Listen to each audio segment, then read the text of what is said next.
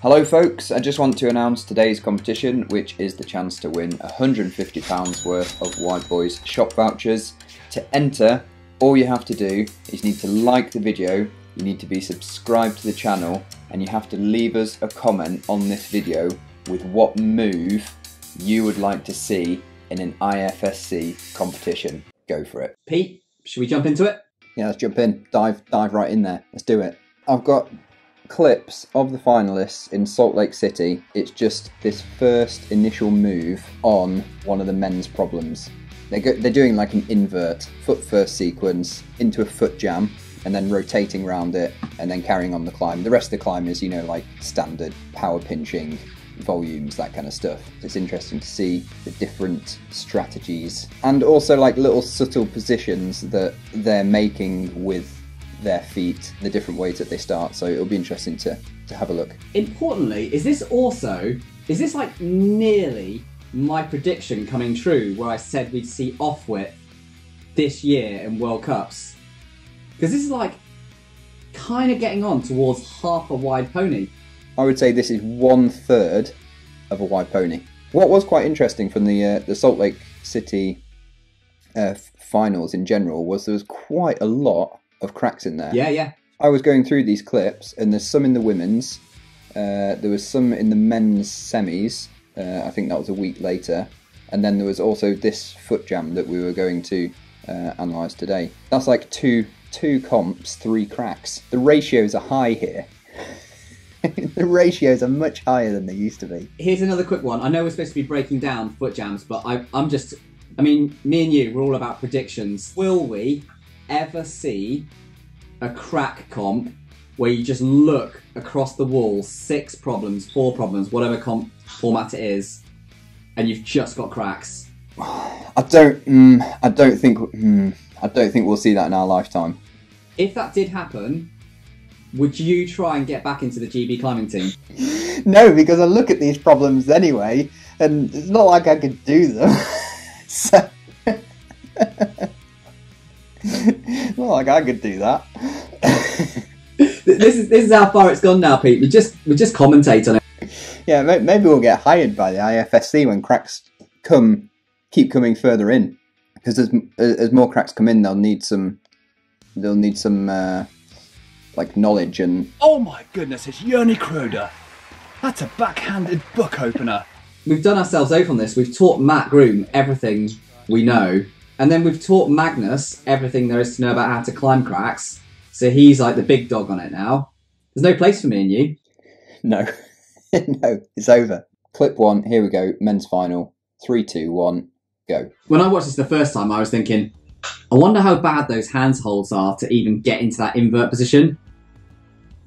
Because I bet it's not simple. No, I bet it's not, no. It looks like silence. I feel like when he did the move the second time, he just went in a bit more kind of meaningfully with like slotting the heel in. Whereas the first time, he just kind of like plonked it in there. Like, you know, obviously it was his first go and he's probably not done much of that move before. That's the only real difference I can see with that, is just slotting the heel in better. Yeah, so this guy is trying to go basically like power. Yeah. I mean, you can see he's just got like his eyes on the prize and he's looking at that handhold in the volume, or that hold in the volume. All he's thinking is hands. He's not thinking feet. This is where the crack climbing thing is coming to its own, is people are seeing holds for feet and hands now. When I watch some of the like this guy, he's going up like hands first, but when you look at the start holds, there's like 2 start holds and then 2 foot holds right by the hand holds. I don't know, do you not think it would like indicate to the competitors that that's a really odd thing to do with your foot? You know how you're just like hanging on and then just like stabbing your foot to like place it? They've set it so it made it looks like you have to do something like funky. I mean, I think most of the competitors now are just so used to anything being thrown out that I think they go into it in general with a mindset of like, be prepared to spin, jump, get upside down. Nothing is off, you know, out of bounds. I still reckon they haven't been watching those outtakes on Wide Boyz 1 though, for all those pirate techniques. No, obviously not. Obviously not. I'm not sure we had this. Did we have anything? I don't think we had the. Did we have the invert torpedo on that? Because this is kind of like that move, isn't it? Yeah, it is. Yeah, Like the French guy who went first. He sort of did that move where you're like kicking your legs up, keeping your hips close, and then just like shoving your foot invert torpedo style into the crack. you know, I did like chuckle at as soon as I saw that problem come up. Is I was thinking about all these competitors with their really downturned banana shoes, trying to like hang off a foot with those things on. It must be so much harder When the shoe's bananaed like that. I was thinking about this the other day, actually. I can't remember why, but I must have been doing some sort of like foot jam or something, and it just reminded me of the clown shoe that you made. When you're going invert like that, you just need a shoe that's bananaed in the opposite direction to like to any comp shoe that anybody wears. Basically, instead of the shoe like that, you want the shoe like a clown foot like that. And then you do the thing where you thread the laces down and then just like basically crank the toe up so that when you put it in the crack, it's really stiff along the base. Oh, flipping classic. That's what they need. Clown shoes. It didn't work though, did it? Did it not? I thought it did. The clown shoe? Yeah. No, I think I tried it and it was just rubbish. Really? Yeah, I don't remember that working. Oh, I thought you did the route with the clown shoe. Oh, maybe I'm wrong. No, I don't know. Oh, it was the winkle picker that didn't work. Oh dear. Okay folks, before we crack on with more crack analysis, I just want to thank the sponsor of today's video, which is Skillshare. Skillshare is an online platform for people who want to create and learn new skills. Currently, I've just started a new class with this guy, Ali Abdal. He teaches about video editing in Final Cut Pro, which is an editing software I upgraded to a few months back, so hopefully at some point our videos can look as on point as his. I've also been learning more about transitions and masking, for example this one in the Crack Glove release video. They have so many creative classes in loads of genres, ranging from photography, art, editing, through to marketing and web development. Not only does signing up really help the channel out, it's really easy to join and become a member. The first 1,000 people who use the link in the description will receive a 1-month free trial to Skillshare Premium, so that's a winner. Right, moving on. It's fun to see somebody flash 4 boulders because it's just Tries to camps it. Ooh. Oh, he flips it around quickly though. He gets it. Oh yeah, there you go. Yeah. Oh, he got that. He got that pretty dialed, actually. Do you see that shake of his head at the top? Yeah. It'd be nice to see kind of, like a much more powerful sit-up style move off the foot. You know, the one where your stomach just is like maxed out. And it's like a really shallow box type thing. Yeah. To be honest, I think if they knew the techniques and stuff, I think they would be pretty. They're going to be pretty strong in that. Yeah.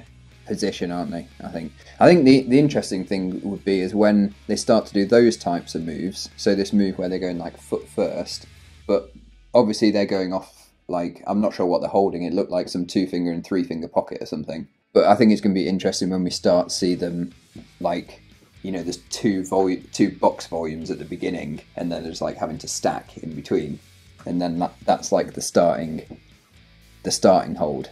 Stacking at the beginning and then kicking through into a jam, kind of like the move that I was doing with Emil with the crack off, and it was basically like a butterfly jam, and then we were doing a long kick to the next crack trainer. I think it'd be fun to see something along those lines. Yeah, like going between like intermittent sections of crack where you like swing through onto different bits. Who have we got next? Gregor. Okay, let's see some Gregor. See, this is the fun thing about these type of like problems and routes. They're like crowd pleasers, aren't they? Yeah. It's just fun to watch, like flailing around, going legs first, isn't it? There's just something different. It's good. Look at that! You just spotted a foot stack, didn't you? Yeah, I did. Yeah. Yeah. Did you see that? Yeah. Yeah. It was like a It's like a butterfly jam, but with the feet. Yeah, we need a name for that. Yeah, what should we call it? This is it. They're bringing out new moves. Oh, what's that move when you've got like a ballet dancer and they jump and they go... They do like a little... Tombe levé, jeté, and an ensemble. Crikey, we need to go and do a little bit of like ballet stuff with the ballet school. Let me just work out what this person says that's called. Wonderful, love it. 8th and 1st and 1st and 1st and 5th and échappé. Échappé, look at that balance. 4th, 2nd, 4th, 5th, su, roll. Okay, I think that was an échappé. Is that what Gregor does? I think Gregor did a échappé sauté. That's probably a comp first, isn't it? That could be a crack first. There's some cracking names here. Have you ever done that in a crack? With 2 feet? No, stacked. No, I haven't either. Yeah, and we've still got... Oh, we've got one with a fish in here as well. Tombe de poisson. There's a lot of potential here, Pete. We need to look at the... Yeah. We need to go into the ballet glossary for the next set of crack terms. What are you going to coin that one then? I just don't really feel like échappé sauté. No, I've forgotten it already. Fish foot. Fish foot.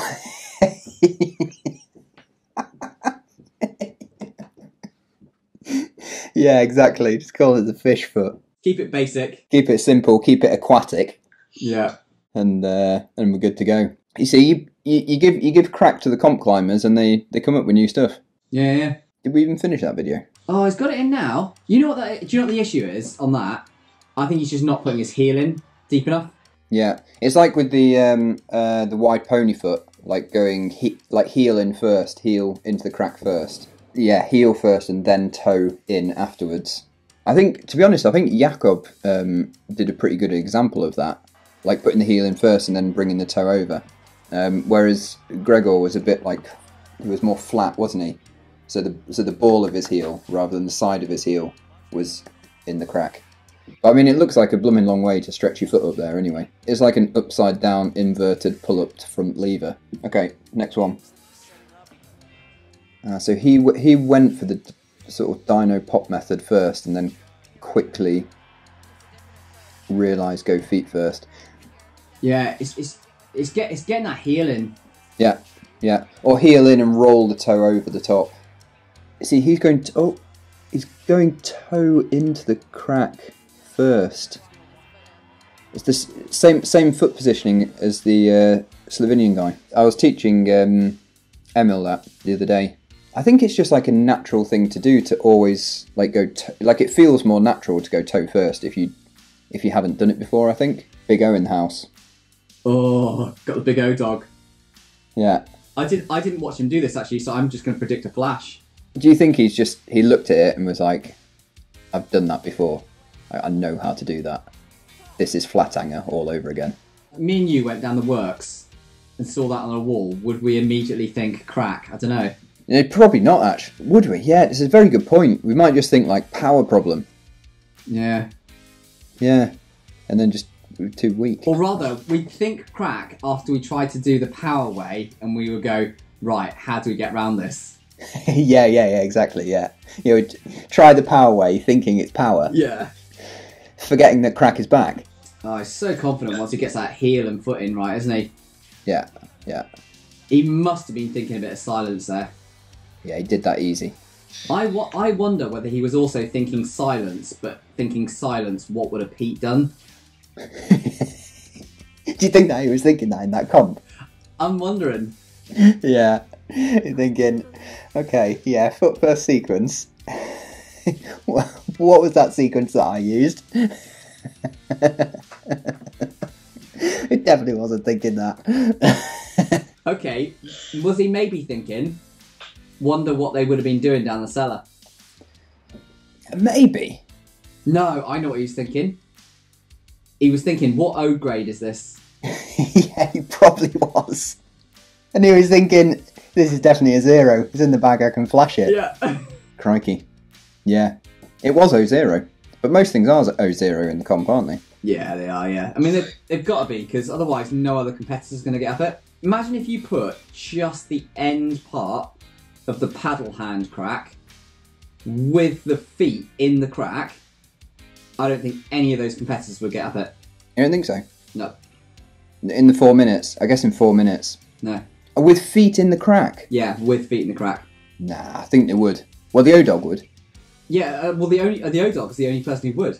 Because not a single person who's ever come down my cellar who knows how to crack climb has ever been able to do that section of crack. They do need a paddle hand. It's coming next, isn't it? I think so, yeah. But I think that it's going to have to be... I think it'll have to be on a steep wall. Yeah. Or else there's just going to be some serious layback action or... Yeah, I predict next one, stack. I think a standard stack, and it'll just be like hand fist stack in like a box thing that you can't hold on in any other way, and you have to kick your feet through to something or... Yeah, something that we haven't already seen, because we've seen like hand jams, we've seen inverted foot... We've seen quite a lot of inverted foot jams now. I feel like they've been in some previous comps. And we've seen flared. We've seen craze, haven't we, actually? So yeah, you could be right. Stacks next. Stacking it up.